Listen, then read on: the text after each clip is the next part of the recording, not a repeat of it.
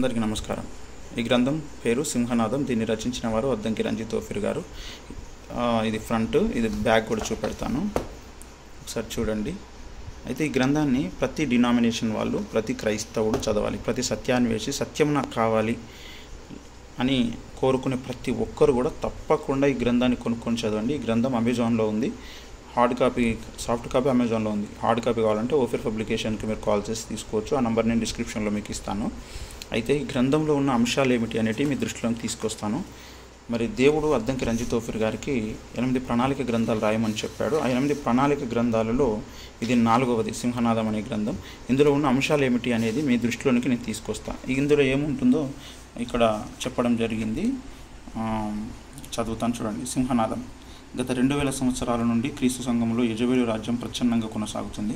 లేఖన వ్యతిరేక బోధలనే మూలకాలుగా వాడుకొని యెజబెలు రాణి నిర్మించుకున్న గందరగోళ రాజ్య పునాదుల కింద పరిశుద్ధాత్మను పెట్టిన పరలోకపు మందు పాత్ర ఇది. ప్రార్థనాపూర్వకంగా చదవండి. ఈనాడు అనేక డినామినేషన్ల మధ్య క్రీస్తు సమాజం, క్రీస్తు సంఘం ఇబ్బంది పడుతూ ఉంది. ఏది నమ్మాలో ఏది నమ్మకూడదు, ఏది సత్యబోధో ఏది అసత్యబోధో ఇది నిగ్గు తేల్చేస్తుందన్నమాట. కనుక ఈ గ్రంథాన్ని చూడండి. ఈ విషయ సూచికను మీ దృష్టిలోకి తీసుకొస్తే ఇందులో ఏదో ఒక సబ్జెక్టు మీకు అవసరమై ఉండొచ్చు. కనుక దీని కొరకైనా మీరు కొనుక్కొని చదవండి. లేదా ఇందులో ఉన్న అంశాన్ని డిస్క్రిప్షన్లో మీరు తెలియజేయండి ఇది కావాలని. దాని మీద నేను ఒక వీడియో చేసి పెడతాను.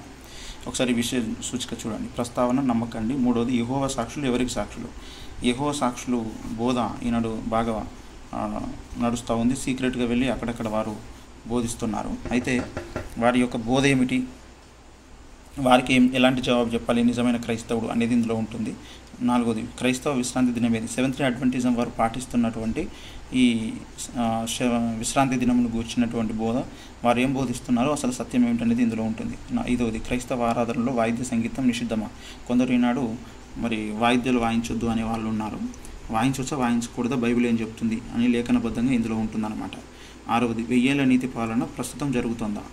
ఇప్పుడు 1000 పరిపాలన జరుగుతుందని కొంతమంది బోధిస్తున్నారు. అది నిజమా కాదా?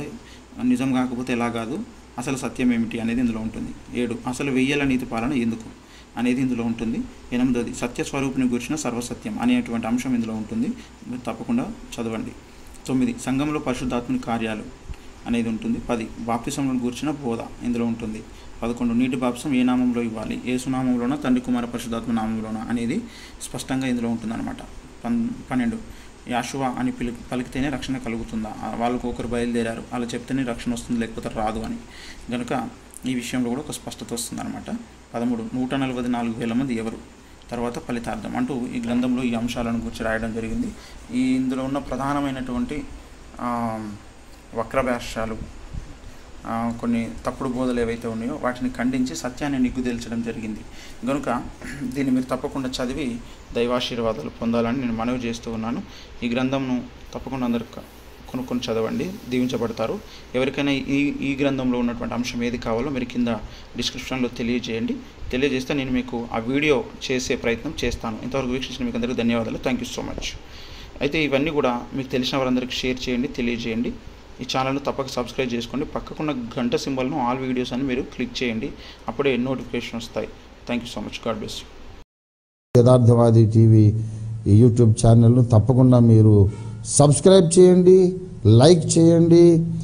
అక్కడ ఉన్నటువంటి ఆ బెల్ ఐకాన్ని మీరు ప్రెస్ చేయండి. అప్లోడ్ అవుతున్నటువంటి ఈ యొక్క విశేషమైనటువంటి ప్రాముఖ్యత కలిగిన సమకాలీన ప్రాధాన్యత కలిగినటువంటి అనేక సందేశాలు వెంటనే మీకు నోటిఫికేషన్ వస్తుంది.